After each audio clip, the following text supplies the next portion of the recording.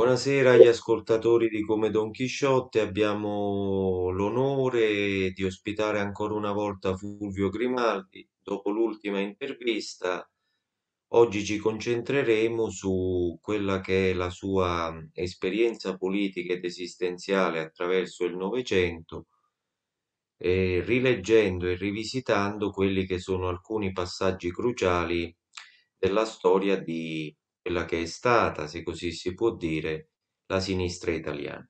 Buonasera Fulvio, grazie ancora una volta di essere qui ed inizierei subito dal 68, facendo anche riferimento a quella che è stata un'opera, una tua opera recentemente data alle stampe, anche se di stesura più antica, un 68 lungo una vita. Qual è dunque il bilancio del 68 alla luce di quello che poi è successo e sapendo che sei uno di quelli che ci tiene a non buttare il bambino con l'acqua sporca? Esatto. Posso attirare. Intanto buonasera, e grazie a te e ai tuoi collaboratori e a quelli che ci ascoltano e ci vedranno o ci vedono.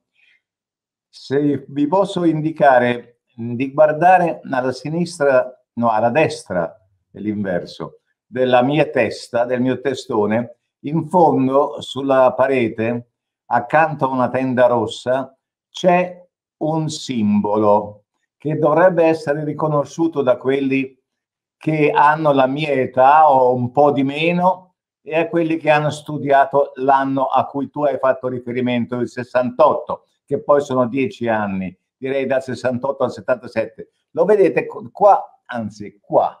No, non funziona così, ma è accanto a, a quegli scaffali, accanto alla tenda rossa, c'è è un mosaico, si intravede sul fondo il Che Guevara e davanti al Che Guevara c'è un pugno chiuso rosso che è quello che dice lotta continua. Si capisce? Sì, sì, Ecco, adesso sì. questo vuol dire che appunto questo simbolo è il simbolo di qualche cosa che io mi porto dietro e che non ho mai buttato. Quindi perciò, ecco, il titolo del libro, Un 68 lungo una vita.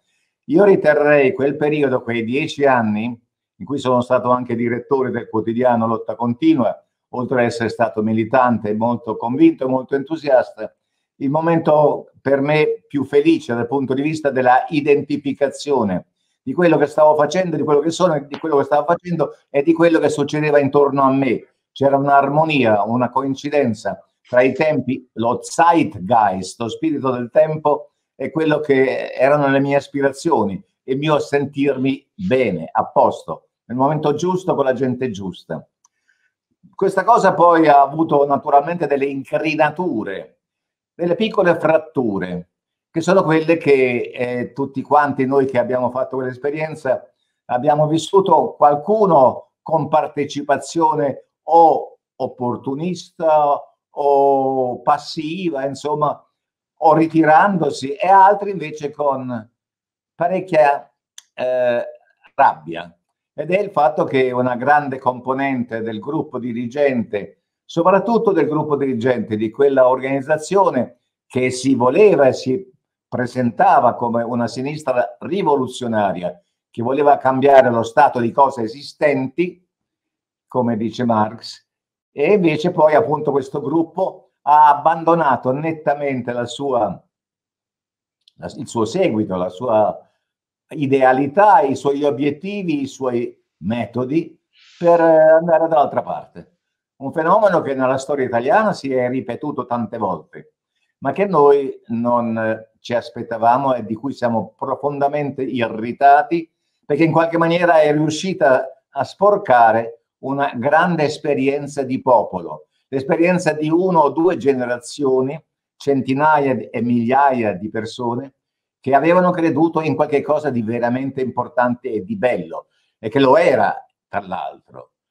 Io non ho mai capito se i vari Sofri, Rostagno, Viale, Bobbio, eccetera, avessero, quale fosse stato il loro motivo per perché uscissero da quella strada per percorrerne un'altra, praticamente in senso contrario. No, di Bobbio ho detto male, non dovevo, Luigi Bobbio è una persona per bene, ma gli altri che ho nominato hanno veramente fatto un percorso del tutto diverso. E a questo proposito non mi è stato mai chiaro, e me lo chiedo ancora adesso, se questi personaggi che poi si sono ritrovati nei media di regime, nelle pubblicazioni, nelle posizioni importanti anche politiche, completamente reinserite nel sistema, addirittura in quelle componenti più retrive, reazionarie del sistema. Naturalmente poi onorati e elogiati da quelli che erano i loro nemici apparenti e che poi hanno visto queste conversioni che non potevano non dare grande soddisfazione a chi il 68-77 l'aveva in uggia, l'aveva in odio e ne aveva temuto in maniera profonda le conseguenze che si presentavano molto massicce, molto appunto minacciose per certi gruppi dirigenti italiani di allora. Ecco, non ho mai capito, non mi sono mai potuto chiarire se questi personaggi erano, come è successo in tante occasioni della sinistra italiana, degli infiltrati, delle persone che avevano fin dall'inizio un progetto un po' simile a quello dei Di Maio di oggi, no? O dei Napolitano di ieri, che avevano il compito di fingersi parte importante, anche dirigente di un grande movimento di cambiamento, se invece lo fossero diventati nel corso del tempo per motivi vari, difficili da individuare. Nel caso di Adriano Sofri, io per esempio ho il sospetto che, voi sapete tutti dell'accusa che gli è stata fatta, della condanna che gli è stata impartita per l'uccisione del commissario Calabresi. Una certa inversione, perlomeno personale, del suo percorso, di questo leader carismatico di lotta continua, ha coinciso con i tempi successivi a quel evento. E a un certo punto uno gli viene da pensare che ci fosse una forte forma di ricatto nei confronti di questa persona che lo ha costretto appunto a cambiare indirizzo. Oppure se questo non fosse... Allora a questo punto io mi ricordo anche, voglio ricordare, questo è importante, che quando io ero appunto al giornale Lotta Continua, che era a Roma in via Dandolo, noi stampavamo il quotidiano in una tipografia che si trovava al piano terra, dello stesso stabile dove noi stavamo al secondo e primo piano. Questa tipografia stampava varie pubblicazioni cattoliche, eccetera, anche un bollettino italiano, italo-americano, che era un giornale per gli americani a Roma, in Italia. E la tipografia era di proprietà di un certo Robbie Cunningham. È soltanto più tardi che io ho scoperto che questo Robbie Cunningham era il figlio del capostazione CIA a Roma e che noi avessimo in comune per il nostro giornale rivoluzionario con l'immagine di Parma del 21 insieme a questo figlio comunque associato intimamente a un rappresentante della peggiore agenzia dei servizi segreti dell'imperialismo, era sconcertante, ma l'ho saputo dopo. Ed è questo dopo che mi ha fatto pensare appunto che ci fosse un disegno, come tante volte nella nostra storia, ha visto mutare nel proprio opposto organizzazioni che davano speranza di rovesciamento della realtà, di progresso degli umili, degli oppressi, degli sfruttati. E poi non è stato così. Allora, questo per esempio è un'esperienza che è molto incresciosa, ma non ha cambiato la mia soddisfazione per aver vissuto quei 10 anni insieme a tantissimi ragazzi che sicuramente sono stati i migliori sul piano umano che io ho incontrato, e che da questo tipo di inversione di marcia di alcuni hanno sofferto un cambiamento della loro esistenza, spesso in termini tragici. Ci sono stati tanti suicidi, ci sono stati tanti compagni che sono finiti nella droga, altri sono finiti nel nulla e non saper che fare di se stessi per il resto della vita. Quelli che hanno perso la fiducia, che in qualche cosa, che qualcosa si potesse fare per cambiare questo mondo per noi aberrante, sbagliato, falso, bugiardo. Ecco, questo è un episodio significativo di quella che è una vicenda della nostra sinistra che non ha saputo mantenere una linea di coerenza, di coraggio, di antagonismo. Per i motivi sono diversissimi, sono antropologici, sono di ambiente, sono di pressione, sono di ricatto, sono di paura, sono molto spesso di opportunismo. Ma è una storia non limitata a lotta continua e ad altri movimenti del 68-77. Ma lì veramente eravamo tantissimi che volevamo cambiare il mondo, cosa che un altro pezzo della storica sinistra, la più importante, era già successo. Parlo del PC. Il PC, io credo che il suo declino morale, ideologico, politico poi, partitico, si è iniziato molto molto presto, da lontano rispetto poi ai fatti più eclatanti, cioè dalla svolta di Salerno. Questo io credo. Alle spalle della svolta di Salerno c'è Yalta, è una suddivisione del mondo che assegnava le parti del mondo a rispettivi sponsor e padroni. La responsabilità è di quei signori che si sono riuniti lì e hanno preso questa decisione sopra la testa dei popoli. Ricordo che la Grecia non volle ottemperare questo diktat geopolitico dei potenti e per 2 anni i suoi partigiani combatterono, furono repressi nel sangue ferocemente dalle truppe britanniche soprattutto. Ma nella Grecia rimase poi questa eredità di essere contro, di mantenere una prospettiva. Si è visto poi nella rivolta contro i colonnelli. Invece da noi la svolta di Salerno, che ha riconosciuto un regime totalmente squalificato, screditato, con una storia alle spalle, quella della monarchia, che è una storia di cialtroni, di gente oppressiva, di personaggi che hanno viaggiato sempre sui meriti degli altri, a partire da Mazzini e Garibaldi, Mameli, Pisacane e compagnia. E di quella si sono fatti forza senza averne assolutamente merito. Una dinastia sciagurata, deprimente, anche alla vista delle altre dinastie europee.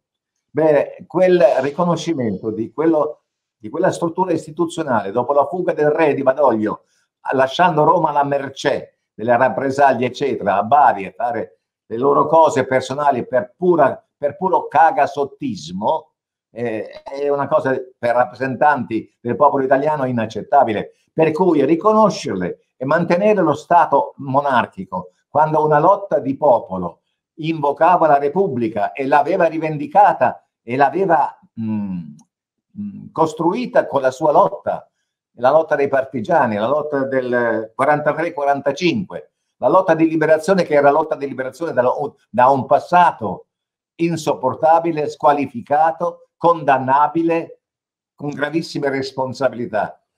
E questo mise già una zeppa nel processo che si voleva ancora ritenere, pensando a Gramsci, pensando ad altri, rivoluzionario. Non è stato più, da quel momento in poi, non lo è stato più, anche se la parola rivoluzione, eccetera, la si pronunciava e tanta gente le credeva ancora, ma in alto, come nel caso di lotta continua, dopo non si credeva più.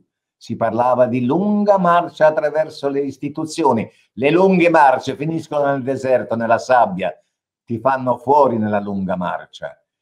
le rivoluzioni si fanno a colpi, d'improvviso, a tuoni, a lampi, e non sono lunghe marce. In Cina può esserci una lunga marcia, altre condizioni, altra forza popolare, eccetera, altri meno condizionamenti, ricatti e freni esterni. I cinesi hanno potuto fare per conto loro eminentemente. Noi avevamo questi condizionamenti stabiliti da Yalta e da lì è stato un sistematico sul piano della possibilità di fare un'altra Italia, di cambiare la società, una discesa ininterrotta che è passata per varie fasi e comunque avendo un gravissimo torto, un peccato originale che era quello di fingere. Si fingeva che si voleva ancora cambiare, spazzare via la borghesia, dare un altro indirizzo, un altro sviluppo, un'altra organizzazione della società in termini veramente democratici e socialisti.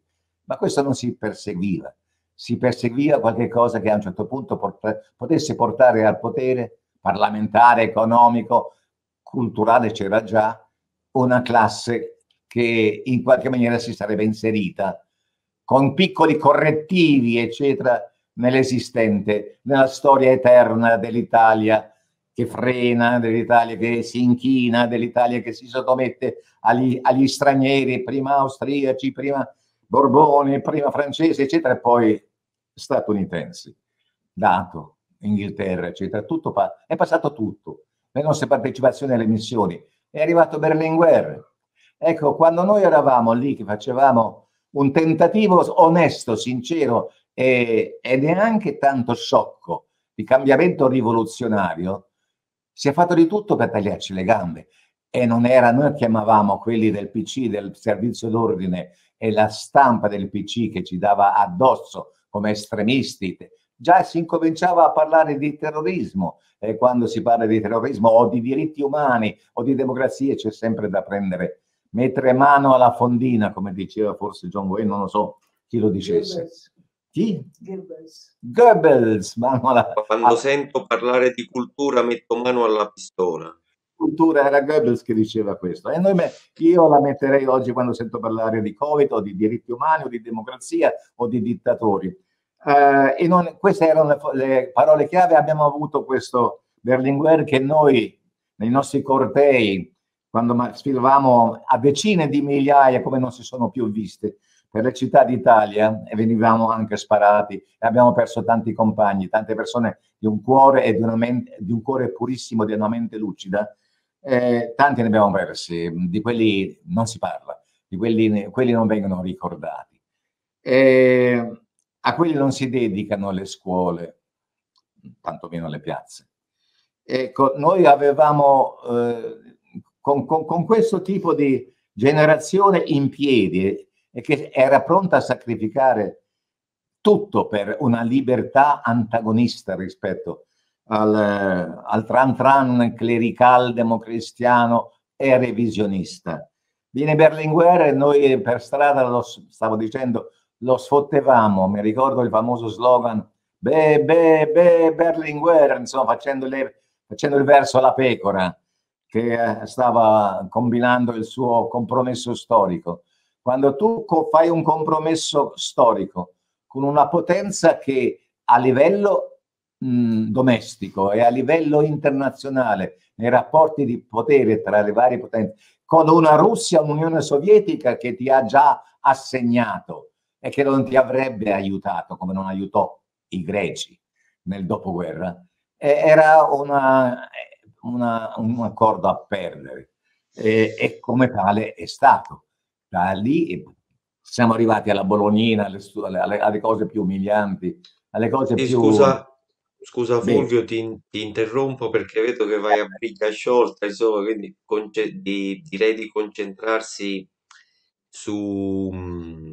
ti chiederò fra poco un giudizio storico che in realtà è già trapelato sull'esperienza del PC nel secondo dopoguerra e del berlinguerismo nella fattispecie. Prima però volevo dire qualche precisazione a beneficio dei nostri ascoltatori per chi non lo sapesse. La svolta di Salerno si intende la svolta di Togliatti che aderì, partecipò con il PC al Badoglio quando per breve tempo la capitale fu a Salerno nel 44, quindi accettando la monarchia in virtù di questo promesso basso, come l'hai descritto tu. Credo che con l'episodio che hai citato prima del 21 a Parma tu faccia riferimento agli arditi del popolo, la resistenza contro lo squadrismo fascista, o mi sbaglio? La resistenza, stai perdendo qualche parte del tuo intervento, perché se qualche volta perdi delle parole, c'è qualche cosetta nell'audio. Comunque, credo di aver capito, tu mi stai chiedendo di quanto la resistenza attraverso questo tipo di atteggiamento, di quello che avrebbe dovuto No, no, essere. no. No, dimmi allora. No, no, no. No, no, no, no, facevo riferimento a un'altra cosa che avevi citato prima a proposito, suppongo, quando hai detto a Parma nel 21, Mm. suppongo tu abbia fatto riferimento alla resistenza degli arditi del popolo Sì, contro lo certo. Sì, squadrismo, sì, famoso sì, episodio di Parma. sì. L'oltrefiume.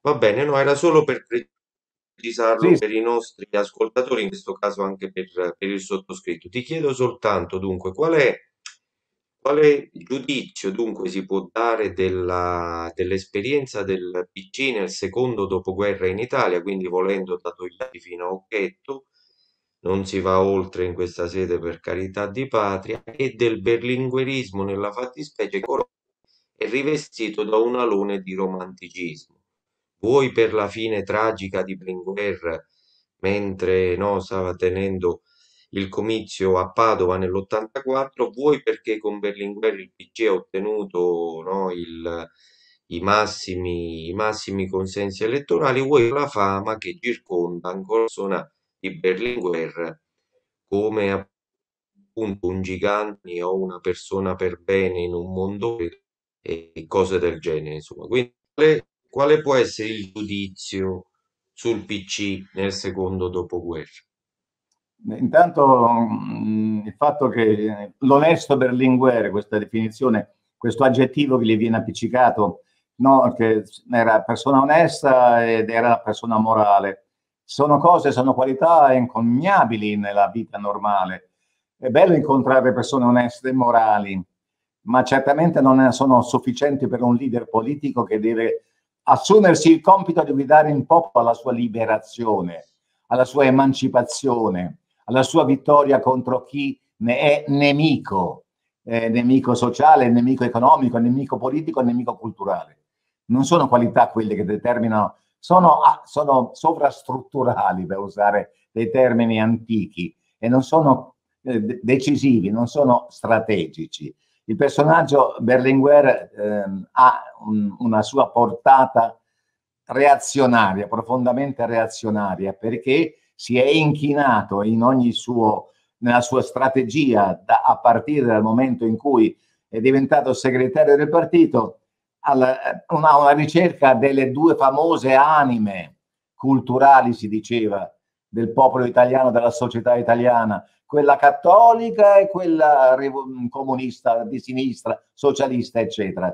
Queste due anime non si dovevano incontrare, queste due anime o una prevaleva sull'altra, oppure una delle due sarebbe stata fagocitata. Dati i termini geopolitici della situazione, dati i termini anche di consapevolezza sociale, data anche la mancata capacità di alterare i rapporti di forza interni attraverso una unificazione di masse su una prospettiva antagonista, se non vogliamo dire rivoluzionaria. Questo non avrebbe portato da nessuna parte. Allora, il progetto di Berlinguer per superare il dilaniamento, la esclusione a prescindere, no? Come si dicevano, non dovevano entrare nell'arco La costituzionale. convenzio ad excludendum. Ad escludendum, grazie Giuseppe. Questa cosa da superare non era il problema. Il problema era, anzi era un vantaggio esserne esclusi, perché essere esclusi da un regime borghese, capitalista, che andava via via approfondendo i suoi vizi, la sua volontà di controllare la classe operaia, i lavoratori, la cultura, che impiegava una Chiesa potentissima, con una radice storica di 2000 anni e una penetrazione capillare nella società estremamente, soprattutto in quella più passiva, insomma, non suscettibile di essere raccolta negli schieramenti di rottura, di coraggio, di forza. Allora questo non ti avrebbe potuto consentire altro che un adeguamento, un inserimento in subordine. Per Berlinguer questo voleva, questo ha ottenuto, è entrato in una combina, in un inciucio, una pastetta, come si è detto più tardi, in cui ha guadagnato delle posizioni di potere, ma soprattutto a livello di sottopotere. Ai comunisti è stato dato poi al PC. Mi dà fastidio chiamare molta gente della storia della sinistra italiana comunisti, perché fa pensare ad altro, fa pensare a qualcosa che non entusiasma più, per come è stata, a chi è stato dedicato, a chi si è dato la patente di quel nome lì, di quel termine, di una importanza, di una gloria storica senza pari nella storia dell'umanità. Allora, è stato tutto completamente sbagliato, ma tutto nasce da quella cosa che abbiamo detto tu e io prima, la svolta di Salerno, il riconoscimento dell'esistente, una squalificatissima rappresentanza pessima, squalificata del nostro popolo, che è quella della monarchia, e poi si è via via, quando a un certo punto c'è stato l'attentato a Togliatti, un altro personaggio che epidermicamente mi è veramente lontano e anche un po' fastidioso per tutta la sua identità, sia dialettica, sia un personaggio impenetrabile che non dava l'impressione di una verità, e poi i trascorsi relativi a Gramsci e ad altri compagni delle origini del Partito Comunista me lo rendono molto antipatico. Insomma, Berlinguer, abbiamo detto, persona onesta, il fattore morale, eccetera, che veniva alla ribalta erano delle coperture, perché sul piano della struttura non si andava ad attaccare, non si andava a cambiare nulla, si andava a inserirsi in subordine. Come tutto il resto dell'Occidente deciso a Yalta era in subordine agli americani. Si è addirittura non più messo in discussione la NATO, il fatto che noi eravamo costretti in un'alleanza militare aggressiva che ci rendeva mercenari in tutto e per tutto, e che ci rendeva partecipi di crimini contro l'umanità, crimini di guerra che non si sono mai esauriti, che continuano tuttora, col grande compiacimento di quella che era la componente italiana della borghesia internazionale, oggi rappresentata nei suoi vertici a Davos col Foro Economico Mondiale, Bilderberg e queste consorterie che oggi dettano legge a tutti quanti. Allora, questo il berlinguerismo ha dei tratti puramente negativi. Se tu mi dici che c'è stato un risultato eclatante negli anni 70, la percentuale più alta che abbia mai avuto il Partito Comunista Italiano era perché abbandonando delle radicalità e abbandonando l'intenzione dello scontro diretto e decisivo, tu raccogli di tutto.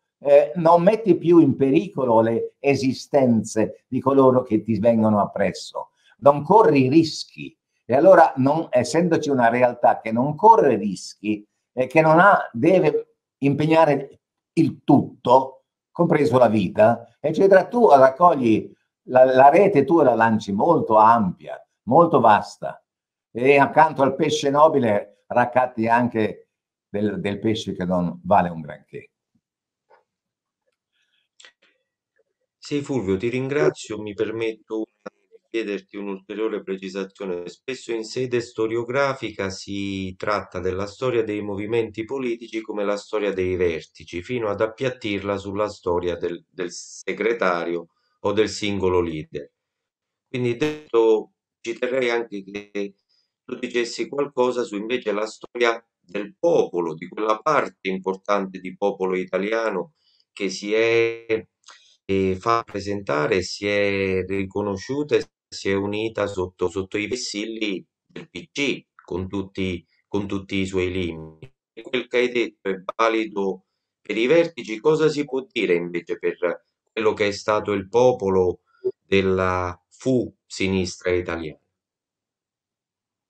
Fu sinistra italiana, eh sì, non ce n'è più di popolo a sinistra e non c'è più sinistra di popolo, nel senso che quando si impegna la propria speranza, in parte anche la propria vita, o comunque larga parte della propria vita, del proprio tempo libero, i propri figli, le proprie compagne, i propri compagni, eccetera, in una grande prospettiva che ti alimenta sul piano del benessere mentale, che ti fa sentire che sei avviato verso il sole, verso orizzonti positivi e che porterai la tua gente, oltre che i tuoi figli, ma la tua gente, quella di cui sai, allora si sapeva, adesso ce lo cancellano, che erano tutti figli di Dante Alighieri, o di Michelangelo, o di Machiavelli, o di Guicciardini, o di De Santis, o di Leopardi,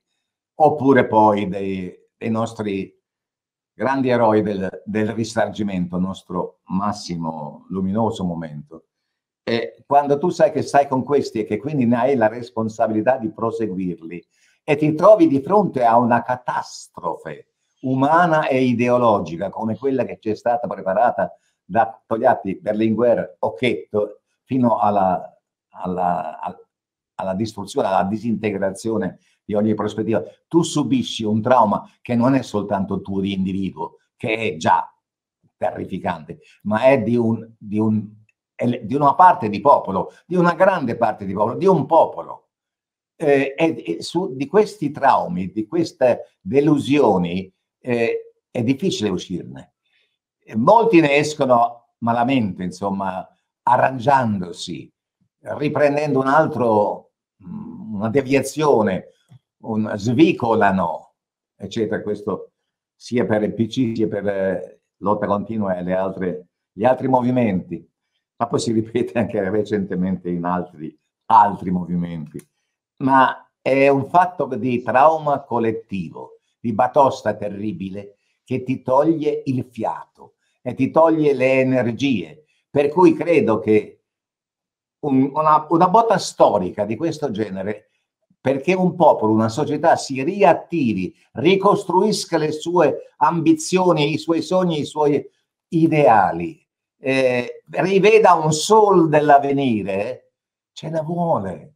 Ci vuole l'accumulo di energia, l'accumulo di nuovo di rabbia. Noi siamo stati in questo processo, ci siamo in qualche maniera ritrovati all'inizio di questo millennio, quando c'erano formazioni politiche, sto parlando del Movimento 5 Stelle, che sembravano, se non con la radicalità e con la complessità di una visione totale della società, comunque erano contro, con energia, con forza, e questo ha fruttato. Abbiamo subito un'altra delusione, un'altra inversione di marcia, un'altra caduta. E anche di questa ci vorrà tempo per riprendersi. I popoli devono accumulare energia, soprattutto dopo aver subito gravi sconfitte. I popoli, le classi oppresse, quella parte del popolo che oggi è maggioritaria, che non è più la classe operaia di cui straparlano ancora questi grumi che si definiscono Partito Comunista, Nuovo Partito Comunista, Piattaforma Comunista, Comitati per la Costruzione del Partito Comunista, insomma una cosa diventa grottesca, di cui si nutrono loro che stando completamente fuori dalla realtà e invece identificandosi sul fatto, ripeto, della struttura che oggi lo scontro intorno a un progetto di società aberrante, distruttivo, genocida, sociocida. Allora, su questo riimpegnarsi, avere di nuovo la forza e ripartire, ci vuole tempo, ci sarà quel tempo lì, a meno che non ci riescano ad ammazzarci tutti nel senso mentale della decerebrazione, più che dal punto di vista fisico, anche se su quel punto di vista fisico-biologico non stanno mica operando tanto male, questi qua. Questo posso dirti, Giuseppe, non so se ti ho risposto adeguatamente. Di solito io finisco poi in degli sfoghi anche abbastanza emotivi. Vabbè.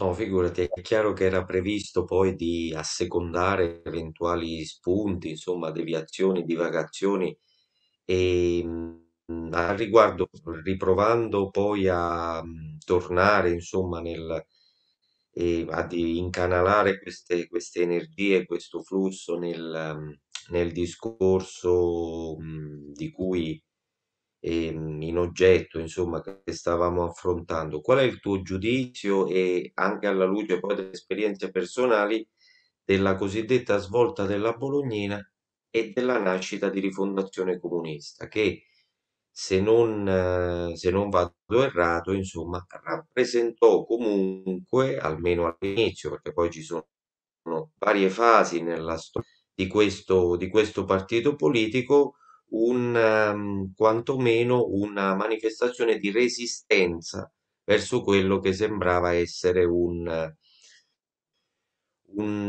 deriva della storia contro la quale qualunque opposizione dovesse essere vana. Quindi svolta della Bolognina, nascita di Rifondazione Comunista e ultimi anni, ultimi rantoli, si potrebbe dire, della Prima Repubblica. La Bolognina è un marchio di vergogna indelebile sulla storia della parte di popolo che si oppone, che si vuole riscattare, che non vuole accettare. È una cosa vergognosa, ma è il compimento di un percorso, di un ciclo, che era già nelle premesse, che è partito, come abbiamo detto prima, 50 anni prima ancora della fine della guerra, e che è andato via via sviluppandosi fino a giungere a questa veramente patetica soluzione, che poi non aveva nessuna prospettiva, perché oltretutto era anche priva di intelligenza, di un qualche tipo di capacità manovriera, in funzione di che cosa? La funzione era quella di salvare le poltrone, di salvare una classe dirigente fallimentare che in qualche maniera, adattandosi, inserendosi, cambiando faccia e cambiando nome, poteva ancora sopravvivere. È quello che è identico, ma no, è una cosa, sembra che sia nel DNA degli italiani. È la cosa identica che vediamo adesso, appunto, di nuovo col Movimento 5 Stelle, che abbandonando tutto quello che erano le sue promesse, per le quali ha convinto a impegnarsi tanta parte di questo popolo, ed è oggi lì che maneggia questa situazione, questa operazione coronavirus, che è lo strumento principale. Se prima lo erano le guerre, se prima era la repressione per ridurci ai minimi termini, a stracci, e mandarci a stracci. Dopodiché c'è stata Rifondazione, che ha espresso la volontà di tantissima parte dell'ex sinistra, dell'ex partito comunista, non solo di quello, per mantenere in vita invece la prospettiva antagonista, una prospettiva se non rivoluzionaria nell'immediato, in quella prospettiva, in quella polo di raccolta, per fare qualcosa di diverso, per riprendere un discorso, la parte migliore, la parte in cui si è creduta del discorso, grandemente mistificatorio, ma ci si credeva, quella voleva essere ripresa. È capitata anche lì in delle mani, anche questo si riprende, si ripete, lotta continua, Movimento 5 Stelle, e questa rifondazione. Capita in delle mani, se ne appropriano, evidentemente con qualche capacità o di intuire, o di indovinare, oppure di essere collocati, manovrati in certe posizioni, capitato nelle mani di chi è andato poi, mi ricordo sempre, ero dentro la Rifondazione Comunista, a quel congresso in cui la parola d'ordine del segretario Bertinotti, che doveva improntare di sé questo partito e quindi snaturandone un'altra volta la identità promessa come il PC a suo tempo, erano le due parole d'ordine, erano l'imperialismo è finito, la violenza è brutta, noi siamo coltivatori della non violenza e ci interessano moltissimo le minoranze. Allora, tre capisaldi, soprattutto i primi due. L'affermazione era l'inizio di questo millennio. Credo che quel congresso fosse o nel 2000 o nel 2001 a Rimini, e in quel congresso una parte di noi, c'era una componente che si chiamava l'Ernesto, che manteneva almeno sul piano geopolitico una resistenza anti-imperialista, e quindi l'imperialismo lo riconosceva nella Jugoslavia, l'attacco alla Jugoslavia, nella guerra all'Iraq, prima e dopo, e in altre iniziative di questo genere dell'imperialismo, e quindi si opponeva, ma era minoritaria. Allora, no all'imperialismo significa aprire la strada a tutto quello che è successo dopo, cioè a tutte le guerre che sono state inflitte al pianeta, ai milioni e milioni e stramilioni di morti causati da questo campo libero all'imperialismo, in cui che si diffondeva poi nell'idea della gente: ah, che bello, non c'è più l'imperialismo, l'ha detto Bertinotti, molto abile tra l'altro, in televisione, ci ricordiamo, metteva sotto gli avversari, dialetticamente bravo, ma a favore di punti di vista e di idealità assolutamente contrari a quello che si voleva sembrare. E poi la non violenza, che è arrivata a dire che anche su quella dei partigiani, mi ricordo, successivo congresso a Venezia, che anche sui partigiani bisogna avere qualche esitazione nel culto, nel riconoscimento del merito liberatorio dei partigiani, perché insomma hanno adoperato la violenza. Poi i connubi con oscuri, ambigui settori della società giovanile, appunto, erano i vari casarini, centri sociali di estrema ambiguità, di estrema malleabilità e quindi inaffidabilità politica, quelli del Marcos, del Chiapas, quelli dei migranti, poi oggi navigano sulle navi per rafforzare questo immondo traffico di gente sradicata dalla sua terra, dalla sua storia, per venire a fare gli schiavi qua. Ecco, questo è stato che necessariamente doveva estinguersi in tempi anche molto più brevi di quelli che occorsi al PC, perché la storia si è messa anche a correre. Gli strumenti di rafforzamento del nemico di classe, oggi del nemico dei dominatori, è andata affrettandosi anche in virtù delle capacità tecnologiche di cui si è dotata questo nostro ceto nemico, e quindi ha fatto anche questa la sua fine tragica, deludendo un'altra volta, cioè appunto, come dicevo prima, ogni volta che uno riceve una delusione di questa portata collettiva, individuale e collettiva, eccetera, ci mette parecchio a riprendersi.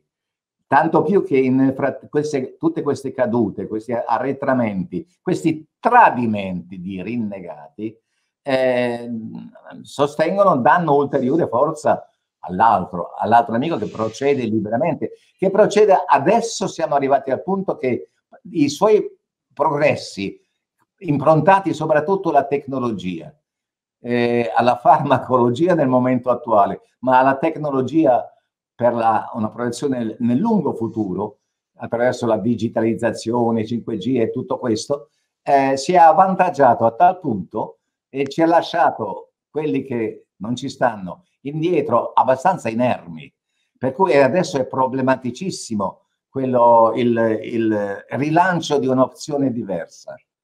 Per fortuna adesso questo non vi sembri una piaggeria, che ci sono voci come la vostra, e non solo la vostra, ma diverse ormai, e che hanno anche un ascolto, perché le difficoltà materiali che si stanno aggiungendo alla perversione ideologica, politica, culturale, sociale, eccetera,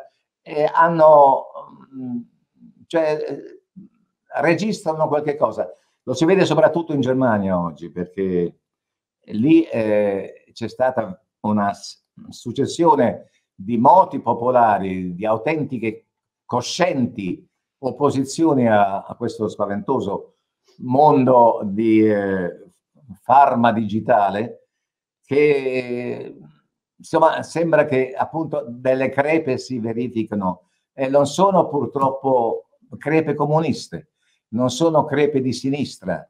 Se oggi guardiamo il panorama complessivo di quello che assume questi titoli, destra-sinistra, io per trovare un giornale, un solo giornale nazionale che si permetta di dire delle cose critiche nei confronti di quanto sta avvenendo sotto questo regime del Conte, dei tecnoscientifici, eccetera, è un giornale che si dovrebbe definire di destra, si chiama La Verità. Io soltanto in questo giornale di un certo Belpietro che trovo delle voci che dicono delle verità alternative su quanto ci sta venendo inflitto, con un contorno di cose assolutamente inaccettabili sul piano storico, ideologico, eccetera, ma non importa, non ce n'è altri. I progressisti, le sinistre sono quelli del manifesto, sono quelli di Fratoianni, sono i gruppetti, i gruppuscoli, il PAP ed altri che viaggiano sull'esterno della capsula, sono staccati, si muovono nello spazio. La capsula viaggia in una direzione precisa, vuole andare a sfondare la Luna, mettiamo, e questi girano lì intorno e guardano un po' se questa capsula è ben fatta, se va in direzione giusta, se non è troppo veloce, se non ha delle pareti ben lucidate, cioè la sovrastruttura di nuovo.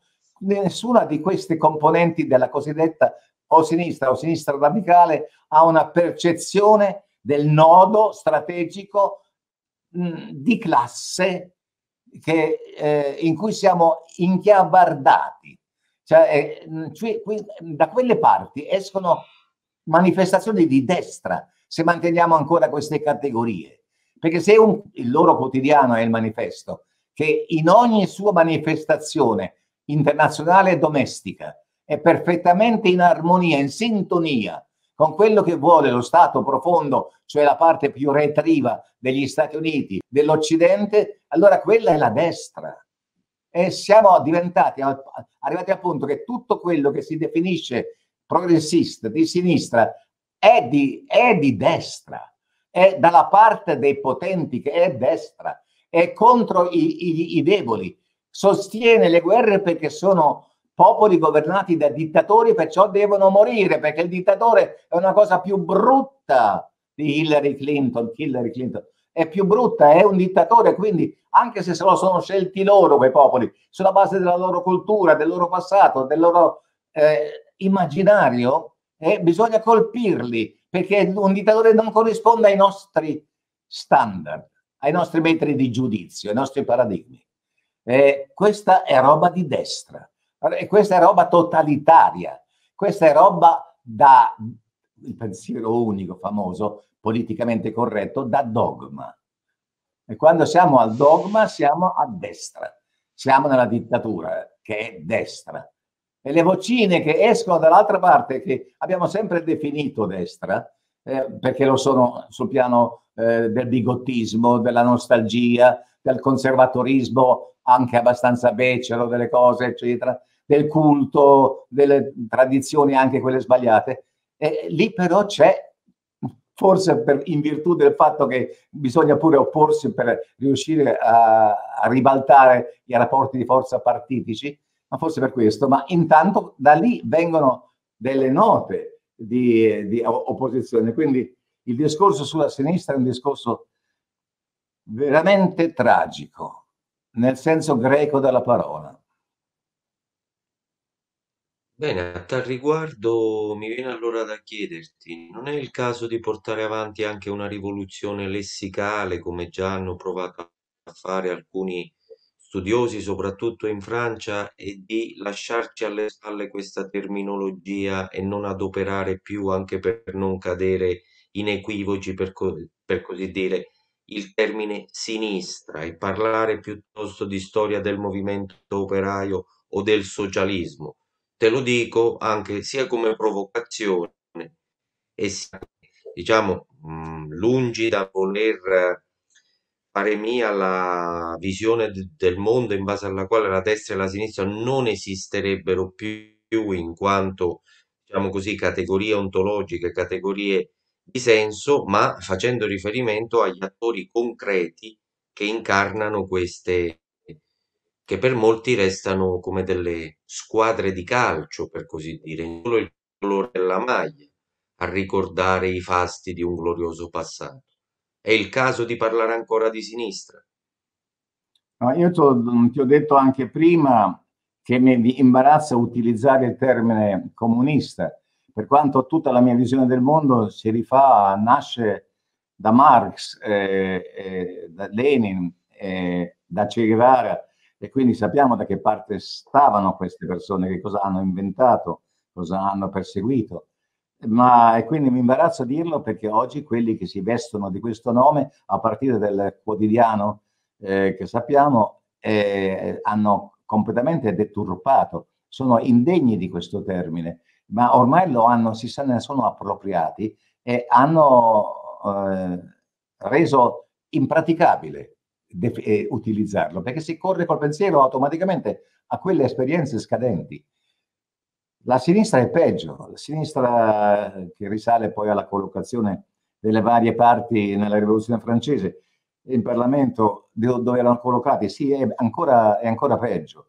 E poi anche perché mh, non si faranno più togliere questa definizione, le forze che se ne vestono, perché gli dà una copertura, è un alibi, è una foglia di fico per tutte le attività profondamente reazionarie che loro perseguono.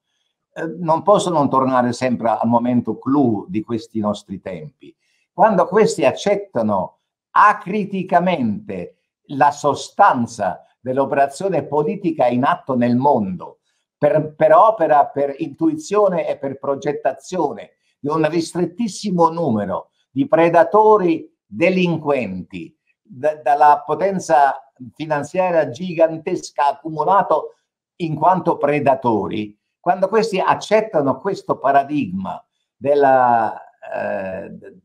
ricatto farmacologico sanitario, eccetera, semmai limitandosi grottescamente a lamentare il ritardo nella consegna dei tavolini, dei banchi rotanti nelle scuole o delle mascherine prese di qua, prese di là, o altre porcherie o stupidaggini o pasticci o incompetenze competenti che vanno facendo. Ecco, allora hanno soltanto un ruolo di puntello. Se oggi sinistra significa puntellare questi regimi ad altissimo tasso criminale, allora bisogna abbandonare totalmente questo termine. Io non so quali siano i nomi da dare a quello che oggi si vorrebbe antagonista, e lo si è, e quelli che lo sono, anche i movimenti, le organizzazioni, i soggetti,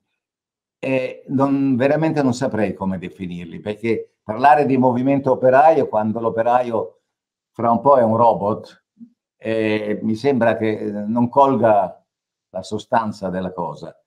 Parlare di socialismo ha una valenza maggiore, più accettabile di quella di cui dicevo prima, di coloro che si definiscono comunisti, ma siamo sempre lì, Giuseppe, siamo ancora in quegli schemi che sono andati screditandosi, che si può parlare forse nell'America Latina, perché lì è venuta fuori una realtà nuova, inedita, entusiasmante, il socialismo del XXI secolo. Con quella accezione lì, da quelle parti, credo che sia utilizzabile, ma da noi non lo so. Credo che ci vorranno quelli più capaci di me, che sono sempre un giornalista di strada, insomma, racconto le cose, che sappiano definire. Anche un'altra cosa che non può essere più utilizzata è il termine fascismo o nazismo. Non calza, è riduttivo oltretutto. A parte che non è scientifico, perché fascismo e nazionalsocialismo sono delle formule, sono dei dati di fatto storici ben definiti, scientificamente identificabili, che hanno questa caratteristica, che hanno fatto questo, che hanno scritto questo, che hanno pensato questo. È chiusa quella cosa lì, ha la sua valenza puramente storica. Parlare oggi, come fanno quelli di sinistra, per darsi una copertura di fascismo incalzante, di fascismo rinascente, razzismo, fascismo, nazismo, eccetera, sono dei trucchetti per demonizzare l'altro. L'altro siamo noi, altri sono quelli che a decine di migliaia si riuniscono a Berlino, chiedo scusa, e si fanno massacrare di botte di acqua gelida dagli sbirri della Merkel. E quindi lascio ad altri che la sanno più lunga sul piano filosofico, sul piano ideologico, di trovare un nuovo termine per quello che siamo noi, che vorremmo essere noi, che vorremmo lasciare una volta che ce ne andiamo. Grazie Fulvio, con questa ultima battuta davvero significativa e feconda anche di ulteriori spunti, perché sarà il caso magari di parlare più approfonditamente di questa esperienza del socialismo del XXI secolo, alla quale hai dedicato parte del tuo lavoro negli ultimi anni. Ci congediamo, sperando di vederti presto di nuovo nostro ospite. Sono stato molto contento di stare con voi, Giuseppe, come Don Chisciotte, che da tanto tempo, con persistenza e coraggio e capacità di sacrificio, da tanto tempo voi mantenete in vita una prospettiva di verità e quindi di lotta onesta e sincera, non come quella di Berlinguer, ma che ha un carattere antagonista forte, genuino e coerente. Grazie di esserci. Ciao. Grazie a te. Ciao.